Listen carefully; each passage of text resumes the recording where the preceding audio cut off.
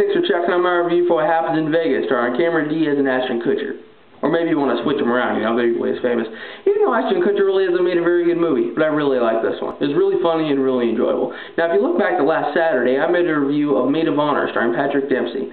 Now, Maid of Honor was very, very cliched, and What Happens in Vegas made me hate Maid of Honor so much for that, you know, because What Happens in Vegas was really enjoyable to the predictable climax. You know, in my review for Maid of Honor, I stated that, you know, it's a romantic comedy. You know they're going to get together at the end. It just depends on if it's enjoyable on the way there and not completely cliched, like Maid of Honor was. What Happens in Vegas, you know where it's going, but you don't really know how you're going to get there, and that's why it's so enjoyable. And it was hilarious all the way there. Now, it did start off a little weak, and one of the big reasons for that is that Cameron Diaz, the acting got a little corny at the beginning. Just at the beginning, because they got really good.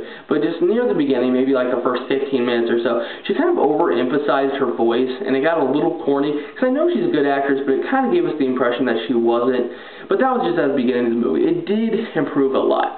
Now, they have great chemistry, and there's just some sentimental value in the movie. It's very sincere, because, you know, like I said, they're going to get together, you know what's going to happen. They frickin' show it in the trailer, you know, his friend, he goes, "You're falling for your wife, aren't you?"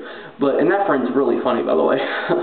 But it doesn't seem forced at all, because it, goes back to the background of the characters, and you really do like these characters, and you really feel for them a lot, so you definitely feel that they're starting to like each other.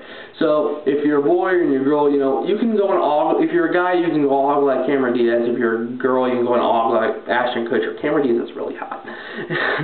It's a really enjoyable comedy, even if you don't like romantic comedies. You know, it's got the humor that appeals to everyone. It's really funny. I really did like Baby Mama, but I gotta say this movie's funnier than Baby Mama.